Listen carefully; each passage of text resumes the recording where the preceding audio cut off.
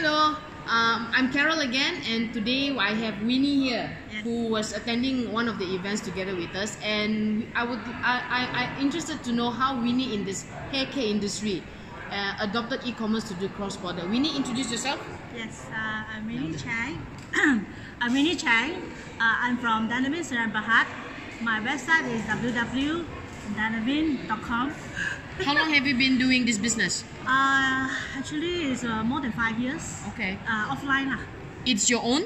Yes. How many manpower you have? Less than 10. Less than 10. Less than 10. And this hair care product, is it made in Malaysia? Yes, it's manufactured. made in Malaysia. Yes, manufactured. I see. So when did you go online? Only last year. Only last year? Only last year. Via what platform? Alibaba approached me. Alibaba approached you. Yes. Which channel partner is this? URCE. URCE. Yes. So what experience have you had while onboarding to Alibaba? Tell us. Of course, initially I was at the most in the earlier stage where nothing is happening, but but I did not give up.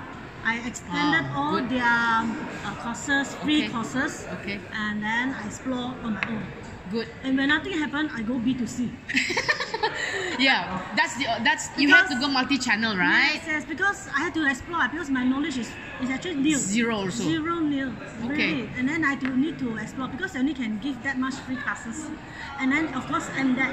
Thank you. There's Usahawan. Actually I go through all the courses, and then I learn something, and I explore further. Then I go to Lazada, and then I tried 11th Street, Shopee. How did you find out about these courses? All through the workshop, and then and all the events I entered, and then I see what they offer. Again, I must know what they offer, what they can give me, and then from there I learn. So you find it very beneficial for you as a business owner to attend this? Yes. Yes, you do. Yes. So what is your advice for people who are in the health and beauty industry for them to go cross-border e-commerce? What's your advice? I would say you need to explore further about the niche market, and that will actually bring your business further. Okay. And then do not compete price. There is nothing about price competition. So have you got any orders, B2C or B2B overseas right now? Any orders so far? Inquiries? I have actually have small orders.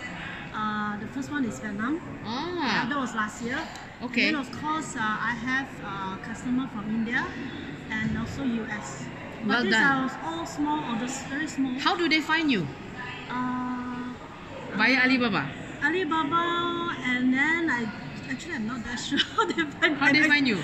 Basically, I think Alibaba helps me. Okay, very good. Because that's the main platform that I entered, and I think the advertisement I did. Good job. So you participated in the July campaign or the September campaign. Did you participate in your campaign? July and September, especially July. July. From there, my Lazada, somehow I didn't do anything, it got sale. Wow, congratulations. So what are you expecting for future orders right now? What do you have in your belt?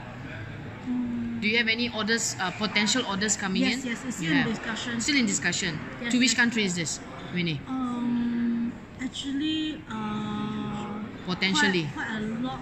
Southeast Asia or more to America or Canada or what?